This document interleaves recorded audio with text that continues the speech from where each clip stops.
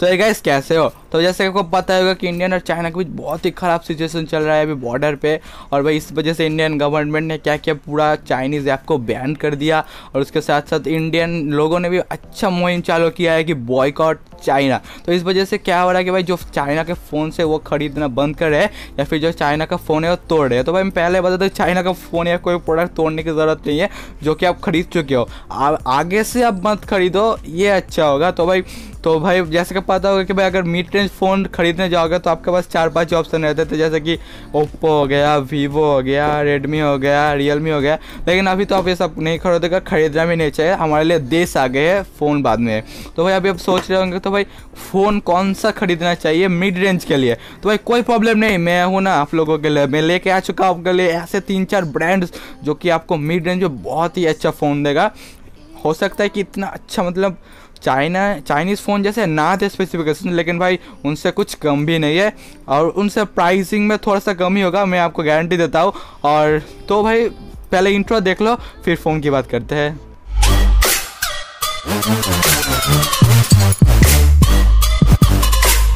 तो भाई जो सबसे पहला ब्रांड आता है वो इन्फिनिक्स का ब्रांड आता है। मेरे को पता है तो ज़्यादा फेमस नहीं हुआ, लेकिन भाई लो बजट में आपको मिड रेंज जैसा फ़ोन प्रोवाइड करता है और इससे ज़्यादा आपको चाहिए क्या। और मैं अगर बताऊँ कि आपको कौन सा फ़ोन लेना चाहिए इन्फिनिक्स का अभी इस डेट में, तो आपको लेना चाहिए इन्फिनिक्स का S5 Pro। बहुत ही अच्छा फ़ोन है। और अगर इसकी स्पेसिफिकेशन की बात करें तो आपको मिल जाता है 4GB 64GB के साथ। उसके साथ साथ आपको मिलता है डुअल 4G सपोर्ट। उसके साथ साथ आपको डेडिकेटेड स्लिम शॉट भी मिल जाता है। उसके साथ साथ आपको अगर प्रोसेसर की बात करें तो हीलियो P35 का आपको प्रोसेसर मिलता है, बहुत ही अच्छा है। और इसके साथ साथ अगर बात करें इसके बैटरी की तो 4000 mAh की बैटरी है इसकी। और अगर कैमरा डिपार्टमेंट की तो भाई आपको पीछे 2 कैमरा मिल जाता है, एक 48 मेगापिक्सल का, एक 2 मेगापिक्सल का। और अगर बात करें फ्रंट कैमरा को तो भाई आपका दिमाग हिल जाएगा, आपको पॉपअप सेल्फी कैमरा मिल जाता है 16 मेगापिक्सल का। एक बार सोचिए भाई इस बजट रेंज में आपको पॉपअप सेल्फी कैमरा मिलता है, उसके साथ साथ आपको इतना अच्छा प्रोसेसर भी मिलता है। तो ज़रूर मैं आपको रिकमेंड करूंगा कि आपका बजट अगर थोड़ा सा कम है तो आप ज़रूर ये फ़ोन ले सकते हो। आपको पॉपअप सेल्फी कैमरा मिल रहा है, अच्छा प्रोसेसर मिल रहा है, और क्या चाहिए भाई। तो भाई अगर आप चाहो तो इन्फिनिक्स का ये फ़ोन खरीद सकते हो। इसका अगर प्राइस की बात करो तो इसका प्राइस बहुत ही ज़्यादा कम है। तो भाई इसका प्राइस है 11,499 रुपीज़, मतलब 11,499 रुपये, मतलब 12,000 रुपये से भी कम रुपीज़ में आपको इतना अच्छा स्पेसिफिकेशन मिलता है। उसके साथ साथ आपको पॉपअप सेल्फी कैमरा भी मिल जाता है, और क्या ही चाहिए। तो चलते हैं हमारे दूसरे ब्रांड की तरफ। हमारा जो दूसरा ब्रांड है उसका नाम है आसूस। भाई बहुत ही फेमस ब्रांड है आसूस, और इसमें बहुत ही अच्छे अच्छे गेमिंग फ़ोन भी आते हैं, जैसे कि आसूस ROG 1, 2, 3 कुछ भी।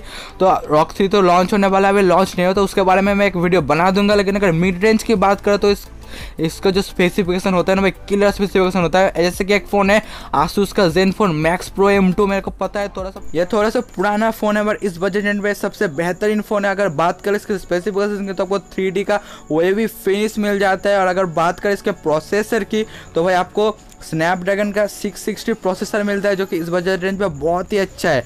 और अगर डिस्प्ले की बात करें तो आपको 6.3 इंच का FHD डिस्प्ले मिल जाता है, कि जो कि बहुत ही अच्छा डिस्प्ले माना जाता है। और अगर इसके बाद बात करें बैटरी की तो आपको 5000 mAh की बैटरी मिलती है, जो कि 2 दिन का आपका बैकअप दे देगी आराम से।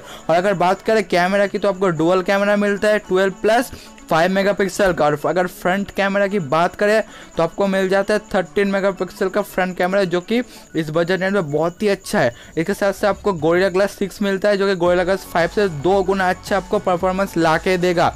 इसके बाद अगर बात करें ऑडियो परफॉर्मेंस की तो बहुत ही अच्छा ऑडियो परफॉर्मेंस इसका, आप ट्राई करके एक बार ज़रूर देखना। तो भाई यही था Zenfone Max Pro M2। मैं आपको ज़रूर रिकमेंड करूँगा कि आप ये ज़रूर ट्राई करना। और अगर इसके प्राइस की बात करें तो 30,999 रुपीज़, मतलब 13,999, मतलब 14,000 रुपये में आपको इतना ज़्यादा मिलता है। और ये चाइनीज़ फ़ोन नहीं है, सबसे बड़ा बात है। और क्या चाहिए तो भाई मैं आपको ज़रूर रिकमेंड करूँगा कि आपका अगर ऐसा कुछ बजट है तो आप ज़रूर खरीद सकते हो इस फ़ोन को। और तीसरा जो ब्रांड होने वाला है बहुत ही फेमस ब्रांड होने वाला है, तो क्या होगा उस आगे वीडियो में आपको पता चल जाएगा। अगर भाई तीसरे ब्रांड की बात करें तो आपके सामने आते हैं सैमसंग का ब्रांड, जो कि बहुत ही फेमस ब्रांड है। लेकिन आपको लग रहा हो कि भाई सैमसंग का तो इतना ज़्यादा फ़ोन है मिड रेंज में, क्या ही बोल, मतलब हर प्राइस में 2-3 करके फ़ोन आ जाता है इसका, और पता भी नहीं चलता कौन सा फ़ोन अच्छा है कौन सा फ़ोन बुरा है। इसमें ये अच्छा है इसमें वो अच्छा है। लेकिन आपका भाई है ना, आपका भाई भी जिंदा है, आपके लिए बेस्ट फ़ोन चूज़ करके लाया हूँ मैं। आप खरीद सकते हो सैमसंग का सैमसंग गैलेक्सी का M31 खरीद सकते हो। बहुत ही अच्छा है ये फ़ोन। और अगर बात करें इसकी स्पेसिफिकेशंस की तो भाई सैमसंग की जितनी तारीफ पर उतना कम है। तो भाई इसका स्पेसिफिकेशन में सबसे पहले कैमरा की बात कर ले तो भाई सबसे पहले जो आपको कैमरा मिलता है वह 64 मेगापिक्सल का प्राइमरी कैमरा, जो कि बहुत ही अच्छा कैमरा माना जाता है इस बजट रेंज में।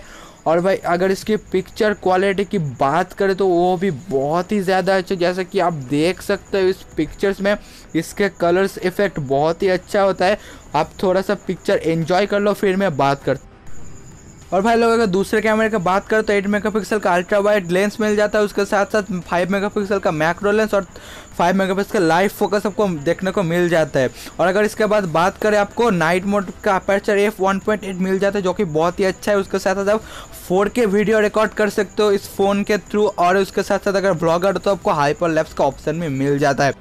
और अगर फ्रंट कैमरा की बात करें तो 32 मेगापिक्सल का कैमरा मिलता है, जिसमें आपको ऑटो फोकस, उसके साथ साथ फ्रंट में स्लो मोशन का ऑप्शन भी मिल जाता है। और अगर डिस्प्ले की बात करें तो सुपर एमोलेड डिस्प्ले जो कि 6.4 इंच में आता है। और अगर बॉडी की बात करें तो 8.9 mm का आपको स्लिम बॉडी मिल जाता है। और इसके बाद अगर बात करें बैटरी को तो 6000 mAh का बैटरी मिलता है, जो कि आपको टाइप सी के चार्जर के सुपर फास्ट चार्जर के साथ मिलता है, जो कि बहुत ही अच्छा है। इसके बाद प्रोसेसर की बात करें तो आपको एक्सिनोस का 9611 का प्रोसेसर मिलता है, जो कि 6GB एंड 128GB के साथ आता है, जो कि आपका गेमिंग एक्सपीरियंस को एक लेवल और ऊपर लेके जाएगा। और भाई लोग 2 कलर में अवेलेबल है, ओशन ब्लू और स्प्लैश ब्लैक, आप कोई भी एक ले सकते हो। और अगर प्राइस की बात करें तो भाई इसका प्राइस है 17,000 रुपीज़, तो बहुत ही अच्छा प्राइस रेंज है। आप आराम से ये फ़ोन ले सकते हो और बहुत ही अच्छे से इसको यूज़ कर सकते हो। और अगर भाई कुछ एक्स्ट्रा ब्रांड की बात कर ले जो कि आप खरीद सकते हो तो भाई नोकिया का ब्रांड आता है, मेरे को पता है बहुत ही महंगे फ़ोन आते हैं। अगर खरीद सकते हो, अगर कोई नोकिया फ़ैन है तो खरीद सकते हो नोकिया का फ़ोन। मगर मैं आपको बिल्कुल भी रिकमेंड नहीं करूँगा कि नोकिया का फ़ोन खरीदो, क्योंकि भाई मैंने कुछ रिसर्च किया तो भाई बहुत ही ज़्यादा महंगे फ़ोन आ रहे हैं और भाई उसमें कुछ अच्छा उतना स्पेसिफिकेशन आपको नहीं मिल रहा। नोकिया से अच्छा अगर आपका बजट कम तो इन्फिनिक्स का फ़ोन खरीद सकते हो, उससे ज़्यादा हो गया तो आसूस खरीद सकते हो या फिर आप खरीद सकते हो सैमसंग। और अगर इन रेंज का फ़ोन जो कि आप खरीद सकते हो नॉन चाइनीज़ ब्रांड, मैं आपको रिकमेंड करूँगा कि भाई आप सैमसंग का फ़ोन खरीद लो। आप इसका डिस्प्ले के साथ साथ आपको बहुत ही अच्छा फ़ोन मिल जाता है। और अगर मैं बात करूँ कि कौन सा फ़ोन आपको खरीदना चाहिए तो लास्ट में जो मैंने बोला सैमसंग गैलेक्सी का M31, अगर आपका बजट 17,000 के आसपास है, अगर उसके कम है तो आसूस का आप ले सकते हो या फिर इन्फिनिक्स।